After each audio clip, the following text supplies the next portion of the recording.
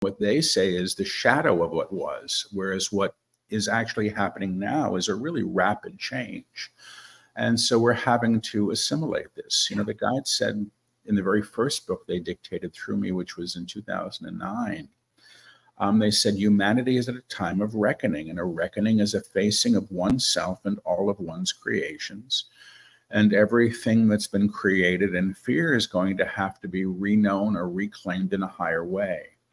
I don't think a lot of that stuff happens until we are in an encounter with it. You know, we're responsible for what we create, which includes, you know, how we treat each other and ourselves and the planet. Right now on Higher Journeys with Alexis Brooks. Paul Selig, welcome finally to Higher Journeys, my dear. So delighted. I'm going to speak to the audience and say, journeyers, we've been chatting for a few minutes, and I just decided to press record and say, let this conversation flow and go where it needs to go. So you've heard a little bit. I'm going to cut this in post so you can hear some of what Paul had to say in the beginning of this conversation. What they say is the shadow of what was, whereas what is actually happening now is a really rapid change. And so we're having to assimilate this. You know, the guide said in the very first book they dictated through me, which was in 2009, they said humanity is at a time of reckoning, and a reckoning is a facing of oneself and all of one's creations. And everything that's been created in fear is going to have to be reknown or reclaimed in a higher way. I don't think a lot of that stuff happens until we are in an encounter with it. You know, we're responsible for what we create, which includes, you know, how we treat each other and ourselves and the planet. I have never heard something as succinct. I'm nodding voraciously, Paul, because that's the real deal. I think many of us, particularly in this work, know at our core this is what's going on. The tumult is something that we must face before we can get on the other side of this. And you said I just pressed record. We could just keep this conversation going. We do a conversation here. It's pretty relaxed. I just want to pull something. We're going to talk about your new book. Congratulations, getting ready to come out. And I grabbed it. Haven't had a chance to read it. Sarah sent me the PDF, but I found this that I thought was so powerful in the intro, where you say, or what they said, what comes prior to what you were about to read is a comprehension of who you have been, how you have chosen, what you have known yourselves through, and how you have actually been complicit, big one, in the world that you see and all of its manifestations. And I can go on, but complicit. And that's the other thing we have to face. We have to face the freaking fact that we created the world that we're experiencing. And universe is like, it's time to move on. And, you know, you're going to have to face the music to an extent before we can do that, right? Well, that's exactly what I hear. You know, when they talk about complicit, it's not necessarily as a negative, but what they say is, you know, we're in coherence, energetic coherence and accord with manifestation, with everything that we see and experience. You know, so we're in alignment to this world, and we're contributing to this world by how we hold things in consciousness. And the guides say very simply, and it's a simple teaching, what you damn damns you back. What you put in darkness, who you put in darkness calls you to the darkness. And there's a whole lot that we put in darkness, in which they say what that really is just the denial of what they call the inherent divine. They say the only real problem humanity has is what they call the refuting or the denial of source. And that's not a religious teaching. That means God is the sky, God is the tree, the source of all things that's expressing in manifestation. So I think people get off on this thing that manifestation is about getting something. You know, I'm supposed to manifest this, manifest that. And most of what I understand we're asking for is what we think we're supposed to have. And that's born in a common field of that was sort of moored in a sense of separation to begin with. If you know the source of all things, you can become receptive to it. And it's not as much about demanding, it's about becoming receptive to what is already present. We've been talking about the hard knocks that many of us are experiencing right now and the why of it all. And Paul, as he has been so eloquent and consistent over the years and bringing through both his own wisdom, by the way, as well as the guides, well known to so many, we need them now more than ever, Paul. We need you now more than ever. So that being said, I'm gonna make an assumption, journeyers. I call my audience the journeyers, that many of our audience, many of you probably know who Paul Selig is. So we're not going to go into the beginnings of his. I had started to do that, Paul, but I'm not going to do that. I'm going to make a judgment call and say most people know who you are. So we're going to get right into the core of what we've been talking about. Mhm. Let me stop talking and let Paul talk. Welcome. Welcome, sir. Happy to have you. Thank you for having me. It's an honor and a pleasure. Let's continue down this road. We are, I've been saying to my audience for a few years now, we're living at a metaphysically potent time. But with that, it's not good or bad. It just is. And it's heavy energy. I'm going to have you piggyback on that. What are your thoughts on that? Well, I mean, I like that you said it's just what is, and I think our decision to sort of call things good or awful is part of the way that we claim a reality, And as I said, we're in coherence with everything that we see. So my guides say, the divine sees the divine in all of its creations. God sees God in everything, and they also go so far as to say, it also talks back to you. And the guides have often said, you can't make anything holy. It already is. But the denial of the divine is really the challenge, because we've been taught to deny the divine. But in terms of what's going on now, I understand it as an acceleration of vibration, and it's uncomfortable. The guides recently said, it's like being on a boat and you're going to a strange sea, and all the passengers are, there's mutiny going on. Nobody trusts the captain. The boat's rocking around. But this is sort of the passage towards what they call a new shore, a new way of being in the world. And they actually say that it takes some time, several generations, for this to really occur. But we're in it now, and it's going to continue. So I don't expect it to get much more comfortable.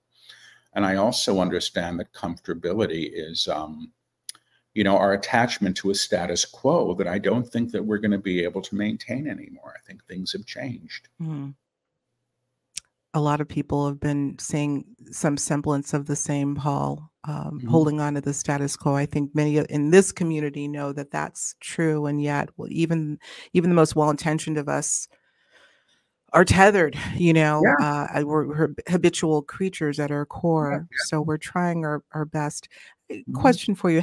I know the guides have been sort of going down this road in preparation for all of this that's happening now for a while, but how long have they really been speaking in this tone of expecting this shift that's going on right now? Well, I mean, I've been working with them since I was in my early 30s, or at least an aspect of them. I didn't begin to lecture, or they didn't begin to lecture through me, until I was about 48 years old. And that's when the dictation really started in fullness. Primarily, their work was energetic, and they would come through with attunements, and they would come through with energy that was extremely palpable and important things to know.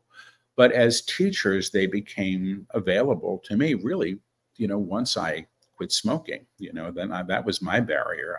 I loved a good cigarette, and I would channel and smoke out the window if I could. But they said, we want to continue working with you, and we can't unless you attend to this. So I stopped my 4 packs a day and let them do what they do. And they've been nonstop ever since. So this is a relationship, at least in this lifetime, that, I had an experience when I was a child that I still think was the guides, sort of telling me that they were there and would be there. And they've said to me that I've been doing this work with them prior to this lifetime, that this is an older relationship. And I think that that's perhaps true. But they're teachers, and they say they've been teaching what they're teaching now for a very long time.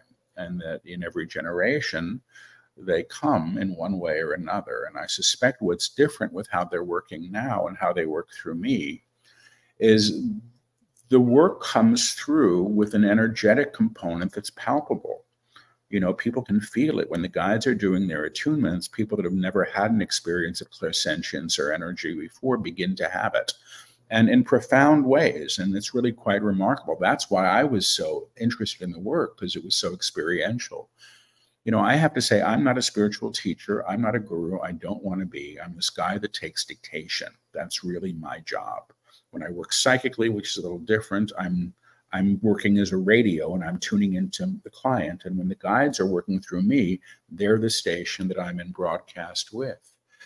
But they say that they've been doing this since before we know. You know, they exist beyond time.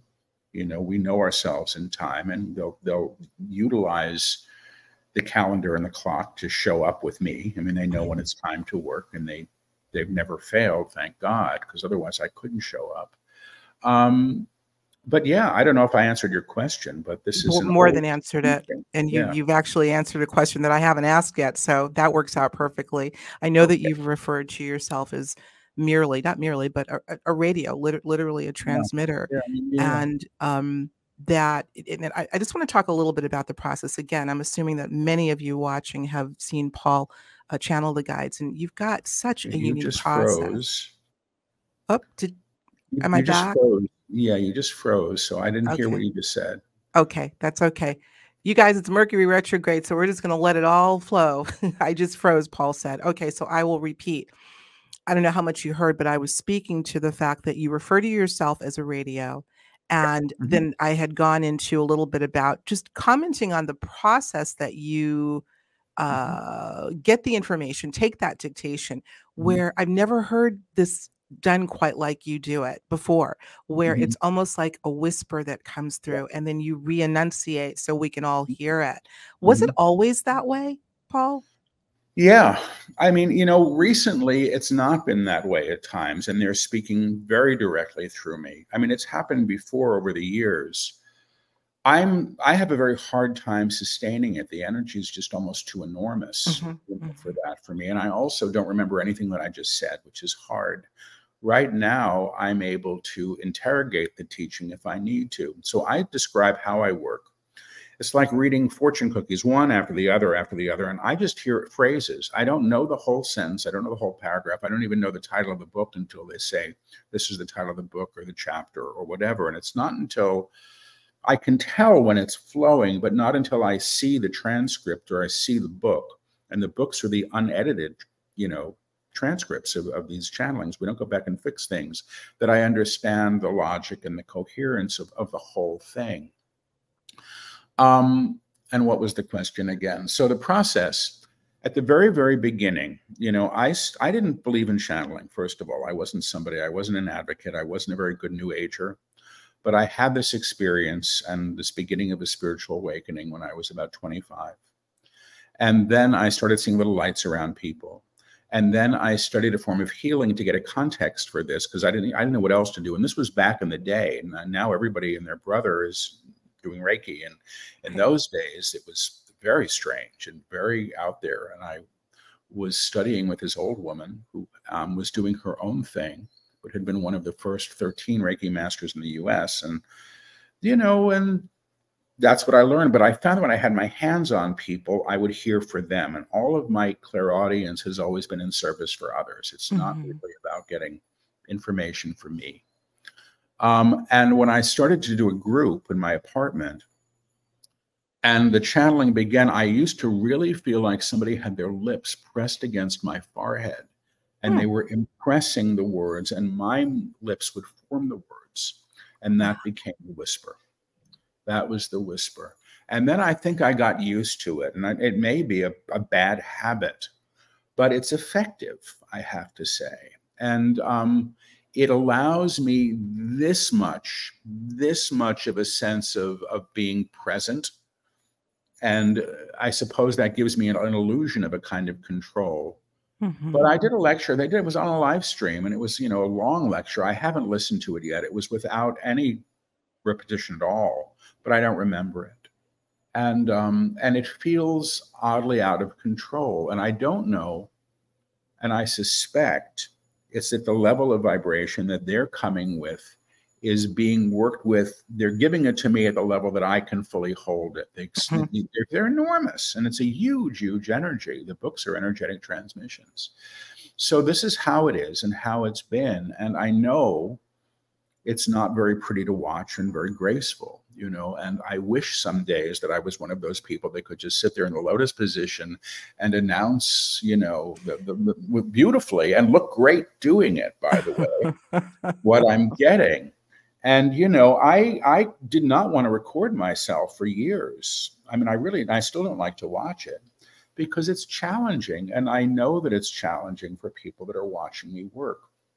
And truthfully, I don't watch other channels. I don't. I've seen snippets of people occasionally when I'm scrolling through social media that happens. And I saw some footage of Jane Roberts, who channeled Seth. It was Yes. filmed in the 70s, and I recognized it completely. I saw how she was working, and I saw how the body was working. And, you know, when I work, my body's affected. My eyes, which are dark hazel, I mean, they're not light.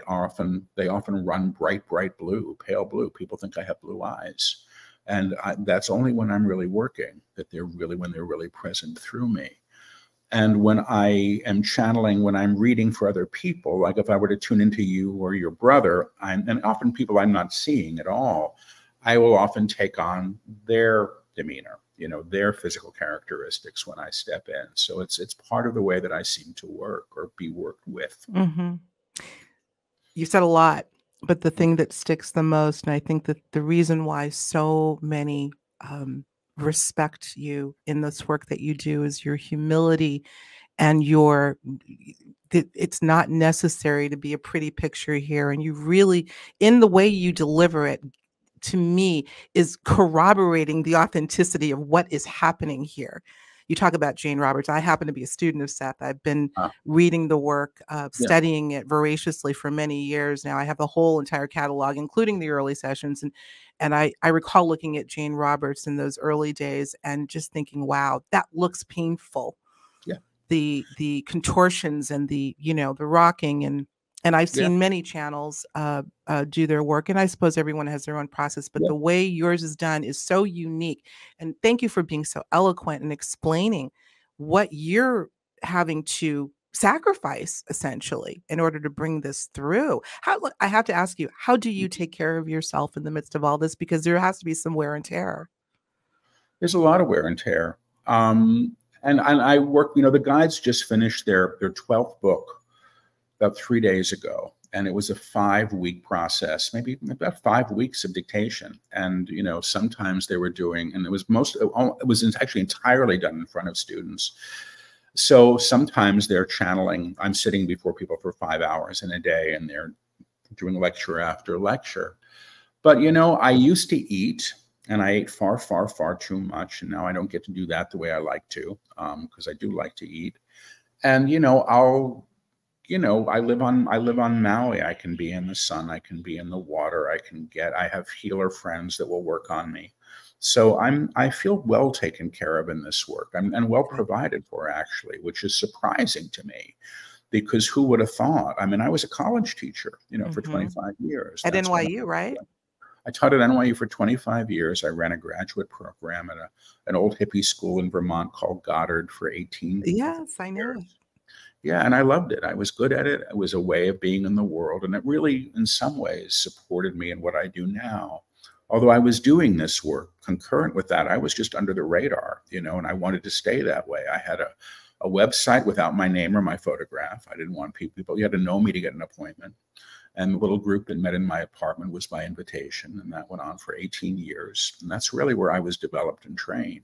People would put $10 in a basket, $20, I think. And at the end, I really got steep, you know. And you know, eventually, what happened was the books started coming, and my name is on the books. I'm not the author, but my name is on the books, and I have to accept that and begin to step into it a bit more.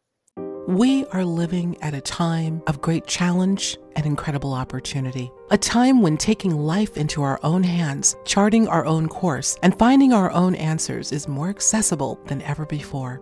During this time, you may be asking yourself, what am I called to do? What if I could discover not only my own inner healing power, but help others all over this planet discover theirs? We all have the ability to heal ourselves, but it takes a special approach, a unique approach, quantum healing hypnosis technique, also known as QHHT, a method developed by pioneering hypnotherapist and past life regression expert Dolores Cannon, is the approach that thousands have used and taught to access the deeper aspect of the self for healing at the core level. We all have the ability to tap into the higher self, the oversoul, the higher consciousness, and we have the means to help others to do the same. QHHT is designed to help the individual access the subconscious, the storehouse of all information, through visualization at the deepest level imaginable, a process that Dolores Cannon discovered and refined during her decades of working with individuals from around the globe. Training with QHHT will provide the guidance and give you the tools to help others tap that incredible force within. Now, you can access this exclusive training online, bringing the tools needed right to you, so you can assist others in finding their own answers and achieve total healing. This is powerful and needed now more than ever. Be a part of the pioneering work and legacy of Dolores Cannon by learning QHHT. Start today by clicking on the link in the description of this show to get started. And when you do, don't forget to mention Higher Journeys to get a 10% course discount when you sign up. It's time we all take back control of our lives and chart the course for success at every level. It's time to discover the power of quantum healing hypnosis technique by helping others to help themselves. And by doing this, we are helping to heal the world. Right. Your name is on the book, and I think it says a channeled text underneath, so it's clear that you are the dictator, but more, much more. You made mention, Paul, of your suspicion that you had worked with this form of energy in a previous incarnation. One of my questions was, but I think you've answered it, is could this have indeed been an agreement that you were to come here to do this work and maybe even be relocated to where you are now? You speak of the healing energies despite all that's gone on recently. And by the way, Paul is fine, thank goodness, over in Maui. But all of these seem so intricately orchestrated. They do. And they do in retrospect, and they didn't at the time. And I have to say this, when I look back, I had been a writer when I was young, and I had the worst case of writer's block of anybody I've ever met in my life. And I was running a writing program, and I was so ashamed all the time that I wasn't fulfilling this potential that I thought I was supposed to live up to.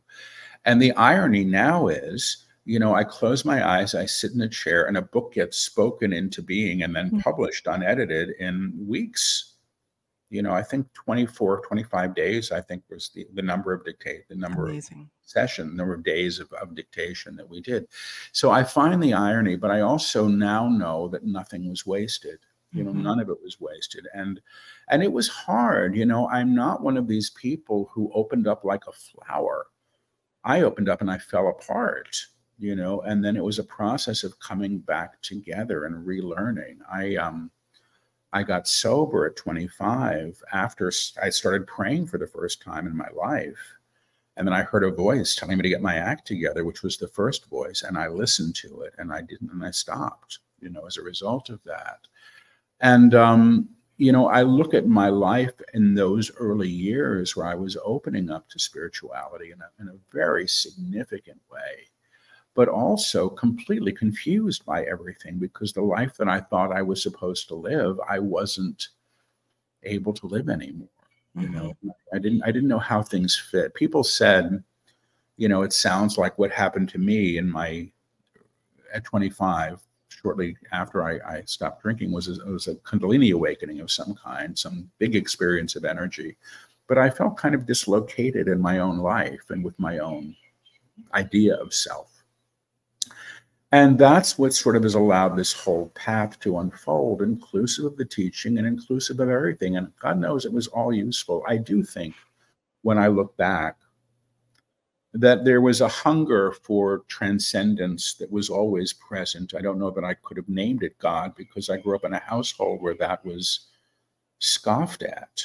We didn't believe in anything. My father, he was a Holocaust survivor. I mean, he made it into England in a kinder transport when he was maybe 10 or 12, and he died when I was very young. And my mother, poor thing, was abused by her minister. And both of them, no, there was no God in this house at all. Mhm. It was for other people. And I suspect that there was a deep longing, a really deep longing that I had for source or God or something. And I do think it's an old source, but I think we all have it. Yeah.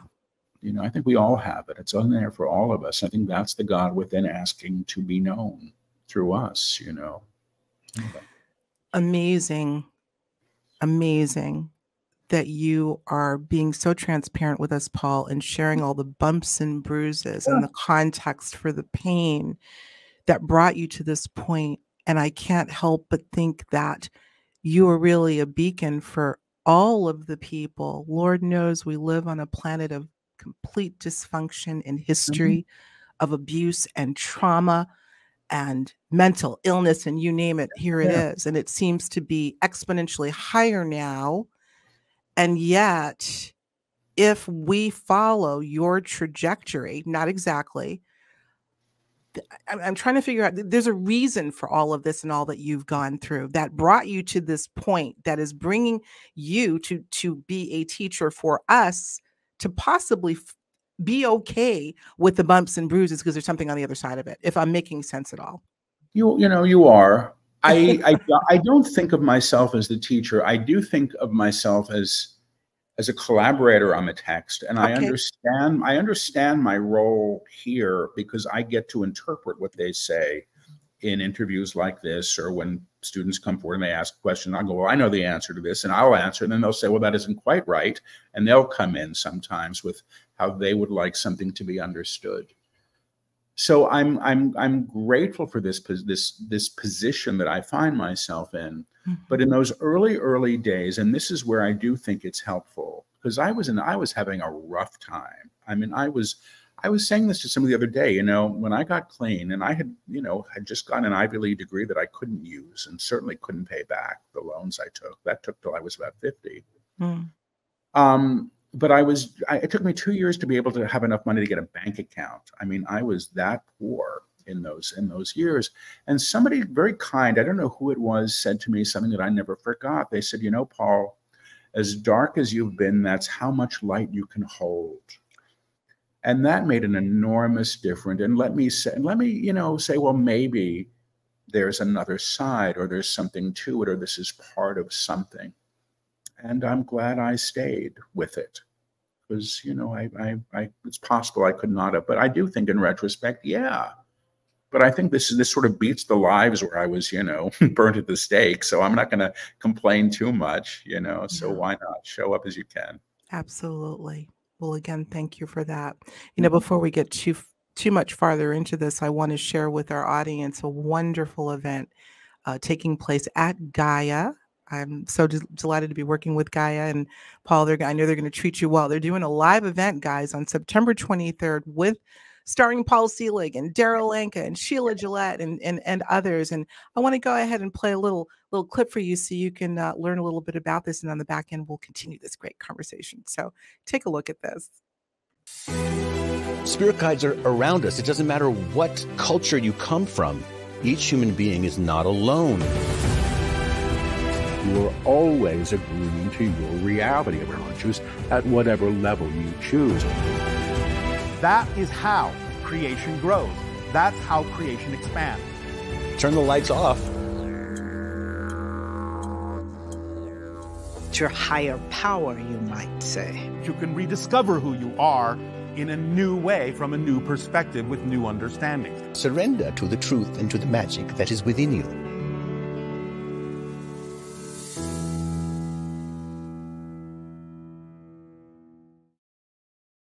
Wow. Huge. You looking forward to this? Coming up soon. I am. I really am. That's great. So, guys, we'll obviously have a link down below where you can learn more about it. I believe that I know this is a live event. I think it's almost sold out at this point. No surprise. But I'm told that you can also see it live stream and after the fact. So we'll make sure to have all the details there. I've been really, really, of late, I have to say, very interested in not just channeling. I have been for a while, but really looking into how it has progressed and become part of more of a quasi mainstream discussion. But I know it has its detractors. Yep. It's somewhat controversial to some. How do you I don't know, reconcile that or approach that, or if you do at all? You know, it's funny. I don't give it much thought anymore. I've been public with this for long enough. I actually feel that for the most part, my great concerns around this and what people would think have not been an issue. People have been mostly kind around this. I didn't believe in channeling, and I still see things on occasion online floating through where I go, well, I don't know that that's channeling, but I'm a real purist around this. You know, I think people, I make a distinction between inspiration and channeling. And I think the real thing with channeling is that you don't get to go back and fix it. You don't get to go back and make it pretty because it's not yours to correct. I'm not the author of the books. So occasionally, and I'm the book that, you know, is coming out, I don't know another book that's coming out next week, but the one that was just completed, I think I added an S to a word that didn't need to be pluralized. We can correct that. It's pretty clear, but often I'm just speaking so fast. And in any book, maybe there are 3 words that I garbled or I mispronounced because I didn't know the word, or I assumed it was a different word because, you know, effervescent, you hear efferva and you think effervescent, you know, you complete, as opposed to something other, you know. So I'm pretty good about maintaining it now. So I don't care at a certain level about this. Early on, when, you know, there was first, I cared very much when this first started because I was trying to maintain a career as an academic, knowing that my freshmen were showing up at NYU having watched me on YouTube and were rolling their eyes. I'm going, okay, how am I going to do this now? But early on, somebody posted a video of me. I don't know who this was. I don't even know what the video was. And they said, look at this guy. He's working too hard to be faking it. And I went, well, that feels right. You know? There you go. And honestly, if I was going to fake it, I would look a lot better than I do. You know, it would be a little more elegant. So I can't care. I think that the idea of taking dictation for me wasn't so foreign because I had been a playwright when I was a kid. And that was all about hearing voices and rendering voices. And I actually used to induce trance when I would write. I was also drunk in those days, but I would induce trance by putting one piece of music on loop for, you know, 10 hours and just sit there and do that. So in some ways, I was already learning what it meant to step out of the way and be receptive. And the difference now is, and I didn't know this until it happened, once I was sitting with some woman and she asked about her father and I tuned into her father and my eyes were closed and she gasped. I said, what's wrong? She said, oh my God, you started to look just like him. And I went, well, that's interesting. And then every time it would happen. And I realized that that's kind of what I was doing in my old days, just opening up to hear, and that there was a whole other sort of component to it that I hadn't understood. This brings about so many other aspects to what is happening here. I'm immediately thinking of the idea of a holographic model of reality, the fact that reality indeed could be so malleable that doing something as powerful as bringing through another consciousness can literally shift the biology of a corporeal being. And I've heard this before, by the way. This could warrant a part 2 just on that aspect alone. The eye color changing and the fact that this woman said that she started to see the form of your father literally externalize in you. Have you ever seen that happen? Say, looking in the mirror. Have you ever seen your face? I don't try. I was on a TV show a number of years ago. It was called The Unexplained. It was the first iteration of that, where they were filming people doing their work with people who had no other, you know, helping people who had no other means of help. They were going to the metaphysical. And I was reading for this woman. She's a lovely woman. She was a mom from Connecticut. And all I was told was she was having problems. She said, I promised my kid and my husband.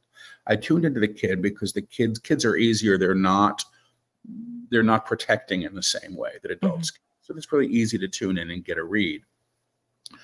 And I somatized the kid, not knowing what was wrong, but you can see me, my hands curl up, I began to rock. It turned out the kid had cerebral palsy, and I was mirroring him completely, and they intercut.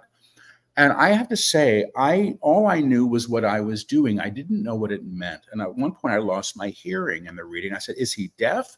And she said, "I don't know." And I'm thinking, this is 13-year-old. She doesn't know, but she didn't. And it turned, and I kept just hearing the kid. He kept saying, "You can't hear me." He kept saying, "You can't hear me, and get me out of my body. Get me out of here." Those are the two things. And I'm like, what does this mean? And it turned out the kid had never spoken a word in his life. Mm-hmm. And I watched that thing about 30 times, and I actually was kind of astonished because I didn't know what could happen, because I forget a reading the moment it's done. It's fortunate, it's like a blackboard, And of the channelings, I maybe retain a third of what was said, but the words are coming so fast that I'm just trying to keep up. So, I mean, that's it. I think it's really interesting. I would love to get, wired up. Some neurologist did wire me up once. Okay.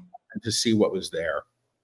And they said something that didn't make any sense to me at all. They said, like, I had my normal mind was like, they said about, I don't know what it's a word for it, some state that you go into. And I remember what it was, but you said, you have theta, or alpha is something that some brainwave. Something else, yeah. She said, you have like the brain of like a monk that's been meditating for 80 years. And that's not my experience of myself at all. I'm still worried and neurotic, and I do much better than I used to. And all she noticed really when she looked at the stuff was that when I was channeling, my audio receptors would light up in a big way. Mm-hmm. But I'm really curious about how this all works. And I always have been, and I don't know how it works. I don't know that I can teach people to do it as a result, because I don't understand it. Other people can. Do you feel a need to? Because that was one of the other questions I wanted to ask, is there seems to be this exponential interest now in people wanting to explore their own ability to channel. Oh, I'm of two minds about it, truthfully. In 12-step land, there's this little piece of literature, and somewhere in there it says, going it alone in spiritual matters can be dangerous. And I actually think there's a little bit of truth to that. Not that there's anything to be frightened of, but I think discernment is very important, mm-hmm. and prudence. And I often say, just because somebody wants to talk to you that doesn't have a body means you need to listen to them. My grandma on the other side was married 4 or 5 times. She's not who I would go to on relationship advice, more than likely, although she might be very happy to tell me, and she might be helpful. I don't know. The guides stress moving into what they call true knowing and divine mind. And those are two other ideas. True knowing, which is the God within, or the aspect of you that knows. They say every time you've ever known anything truly known, you've never been afraid, because true knowing is the God within. And there's no fear in that. And thinking is a different thing. So the guides encourage people to move towards clear cognizance. And the good news about that is you're not looking outside yourself. I think it's actually, of the clairs, the one that I'm the most valuable. And some of the wisest people I know are in their knowing. They don't think of themselves as psychic at all. They just know. And I think that's great. And I think the thing about channeling that I feel strongly about is, why? Why do you want to do it? Why? Right. That's it. Because the guides I work with are teachers, and it's not, I'm helped by this. I sometimes think that what's happened when I was in my early 30s and I was working with this teacher, she said, here's a prayer. It works. Be very careful what you ask for. And I write it down carefully, and I wrote it down. And at that point, I was actually very devout in my way. I had this new experience of Source. I'd been given enough proof to know that it was real. And I just wanted to go all the way. And I think that's kind of what I wrote on the piece of paper. Like, I want to go all the way with this. And I think because it changed everything, and I'm not walking around holier than anybody at all. But sometimes I think that the books that came through, that they brought through, are a way for people to do that if they want. They've called me a doorway before. I'm a doorway, And then they finally said, and I get to walk through it too, just like everybody else. They said that after about 6 books. I was like, oh, thank God. I get to do it too. So I don't know. I don't even know if I recall the question. I don't know. Well, in terms of other people feeling Yeah, this you're wanting need to to, channel. I think yeah. people. I think you have to have a system that is built for it. In some ways, I'm never going to play pro basketball. I'm not tall enough. I'm probably never going to run, a marathon. But I think I can run and I can play the game. And I think people have different levels of capacity that can be developed. But I do think that there's a skill set available to it. And I do caution people about two things. People get information. Some people are getting these things. They're just horrific. And I think a high guide will not teach fear. Right. And you don't listen to that. And also will not appeal to the ego. And so when somebody says, well, my guides say that as soon as so-and-so dies, I'm going to be the channel for so-and-so. And I go, oh, brother, that's a Yeah. lot of wishful thinking and a lot of ego. And I don't know that it works that way. Right. But Right. can we have access? I think we do have guides that seek to work with us. I'm not the guy that hooks people up, but they bring people to what they call the upper room, which is a level of vibration where you can access much more part of their work. I want to talk about the upper room before we close out.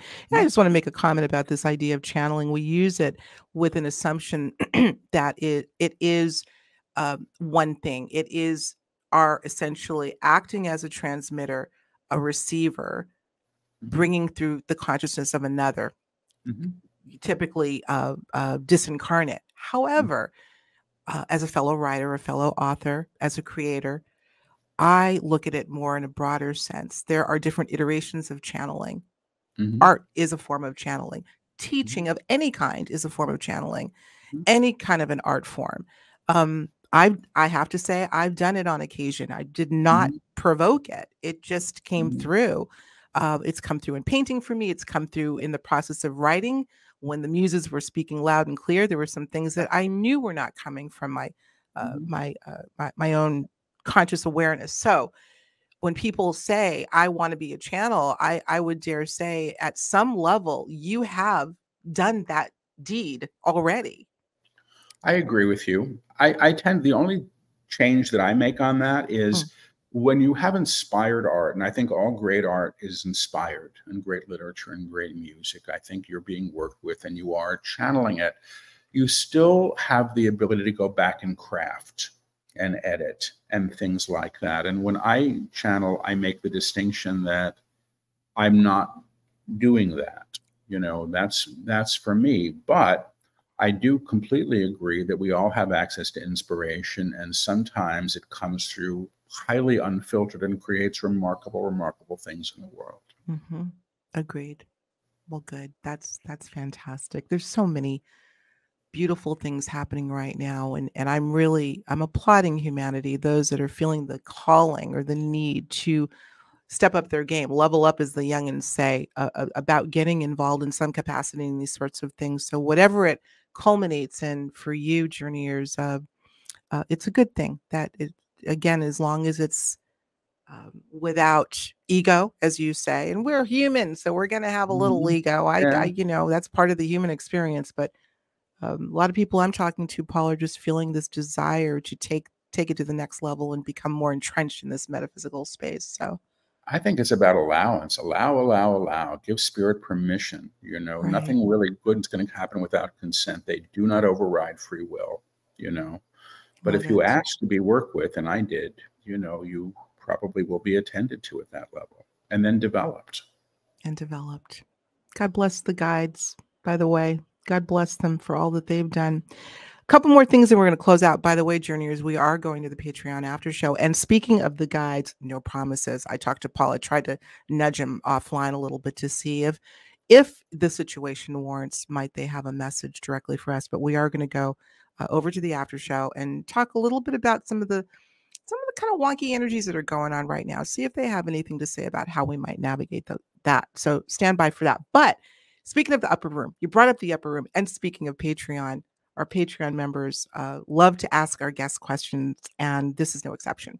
So I have a question for you, Mr. Paul, from Suzanne. And it's kind of she has a couple, but I think I'm just going to be able to fit one in. She says, question, Are the star beings able to occupy the upper room, or are they lower frequency expressions of creator, the star beings? Well, the guides I work with don't talk about star beings. It's actually a phrase that they've never invoked. So I don't know what they would have to say. Everybody is met. Everybody is met at the level of vibration that they can align to in the upper room. And the upper room is a level of consciousness that is not only welcoming, but knows the inherent divine, but knows the inherent divine in all who enter and all who enter. It is not a sacred place. It is not a sacred place as much as a level of consciousness that is aligned to where all things are known as sacred, where all things are known as sacred. It really depends. It really depends on the level of tone, or vibrational agreement that a being has come to, regardless of origin. Thank you for that. That was the guides. That wasn't me. I know that. We've got the pattern now. Thank you for that. Yeah, you know, it's interesting, and thank you, Suzanne, for the question. When she referred to star beings, I've often, well, first of all, my audience knows I have a thing with labels. I rather loathe them, and I think they can be misleading. Yeah. So, and that's fine, because we hear this term a lot. So I wasn't quite sure, Suzanne, how you were, when you said star beings, what you meant by that. But I think the way the guides answered the question makes a lot of sense. This is a space that we all are at some point tethered to, or in some manner tethered to. Would you call the upper room, could you equate that to what French philosopher Henri Corbin called the imaginal realm? I don't know what that means. I've never heard that term again either, but I'm not terribly well read, so you have to forgive me. Okay. They talk about it as Christ consciousness. That's the level of vibration. They say the upper room is the highest you can hold while maintaining a form. But they also talk about the upper room as a level of entry. And this is the easiest way, I think, to understand it. They say that the common field, or the reality that we know ourselves in, is operating as an octave of tone, high and low in a scale. And they say the upper room is already present, and it's the octave above the common field that we've known, and the aspect of us that already resides there is what they call the monad, or the Christ, or the divine spark, or the divine self. That part of you and me and everybody is already present there. Mm-hmm. And their work is actually supporting our alignment through the completeness of our being to that level of vibration and tone. So I like to think of it as the octave up. And they say that in some of their work, they often describe it as transposition. They're transposing the music that we are to play in what they call the higher octave.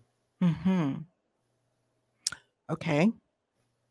Again, we tend to want to connect it to something that we are more familiar with, the terminology that we're more familiar with. I'm no exception. So I'm thinking of what has been called the morphic field, or morphic resonance, the field, the Akashic. Perhaps they're all interchangeable. It is a non-physical space that we are somehow connected to and can access under certain conditions. I'd like to explore that more, but thank you. Sure. Let's talk about your number 10 is the Book of Innocence. The one that's coming out now? Later this month, right? Again. Okay, you just froze again, so I missed half the question. I'm sorry, maybe on my end. Okay, sorry about that. The Book of Innocence, coming out soon. Let's talk about that for a little bit. Then I have something I want to read from it. Oh, dear. Well, it's the 11th book. And it's the second book in a trilogy. They call it the Manifestation Trilogy, where they're really speaking to the manifestation of the divine as an in form. Come as who you are and who we've always been. And it's about the reclamation of the aspect of self that they say is in innocence, which is not in fear, unsullied. They call it the monad. Sometimes they call it the Christ within. It's not a religious teaching. Their definition of Christ is the aspect of the creator that can be realized in form. That's how they teach it. It's the aspect of the divine that can come in individuation and then be realized in fullness. So it's about that part of us coming into reclamation. It's also about what they call the reclamation of memory. And they say, because we've been moored in a field that is operating in a false belief in separation, all memory is accrued through a lens of separation, which they say is untrue. So everything that we've ever experienced in form here has been experienced in a world where fear has been present and in some ways predominant as an energy. And they say in the upper room, fear doesn't express because it can't go there. It doesn't align at that level. So they're reclaiming us or supporting us in reclamation of memory or ideas of who we are and who we've been or what things were or meant or were called through a common vocabulary so that they can be known anew. You know, they claim everything anew. The book that they just completed, they're calling A World Made New, which is about how the world is in response to this level of coherence of the inherent divine and how the world is altered through conscious interaction. Why why innocence? Why was that word I don't know. chosen? You know, innocence. It's funny. It's not what I thought the book was going to be called. And when I said it, I crossed my eyes, went, oh my God, what's this going to be about? What do you think, though? I tried to think about think. I know what I think now that I've been through it. They talk in this book about the idea of sin that they say has been screwing with us for a very long time. And all they say that sin is the denial of the divine. It's a misfire, you know, that's really all it is. And the aspect that we're reclaiming is the aspect that exists in innocence, and on innocence in the most profound, wondrous way. You know, lately they're talking about how you reach a level of alignment where the world unfolds before you moment by moment. It's like this idea of everything being unveiled again and again and again as its true nature, its the true presence is revealing itself in your interaction. But it's the realization of this aspect of you that is in wonder that allows this. And, you know, I'm an old jaded New Yorker and a curmudgeon much of the time, I'm afraid. So. Oh, well, you say the word wonder, the emotion of wonder, and that begets innocence, and innocence, they reciprocate. You think of a child and yeah. So, well, I'm really looking forward to, actually, I do have an advanced copy. I'm going to peruse that. I'm going to read it cover to cover, I think. But it's coming out, I think it's the end of this month. Yes? I think it's the 18th. So okay, well, like next week. A week. About a Okay, week or so. Yeah, 18th to 19th. Oh my God. Paul, anything else you'd like to share with us before we head next door to the upper room? We're going to go to the upper room. My Patreon is the upper room. Tell us where we can find you. I know where you are online, but you tell everybody where you would think. My website is paulselig.com. It has information on the books. I do a lot of live stream events, and I'm doing live events now. I'm traveling again. So there's a number of ways to work with the guys in person, which is great for me because I like to meet people. And but it's all there. I hope I get to meet you soon. I would like that too. That would be great. Oh, beautiful. Well, listen, guys, this has been a pleasure. And we're starting at a brand new season, brand new guest. And I hope it's not going to be the last time we get a visit from Mr. Selig. So come on, join us over on the Patreon Upper Room. I say that kind of in jest, but you know, it'll be a fun conversation. Paul, you are a dear and a pleasure. And don't hang out. We're going to go next door. But I just want to say thank you on behalf of all of us here at Higher Journeys for lending us a little bit of your wisdom. A lot of it, actually. We appreciate you. Thank you. All right, Journeyers. We'll talk to you real soon. Hope to see you next door. Take good care. Bye. If you enjoyed this episode, be sure to watch what's next, plus more to explore. And don't forget to subscribe to Higher Journeys.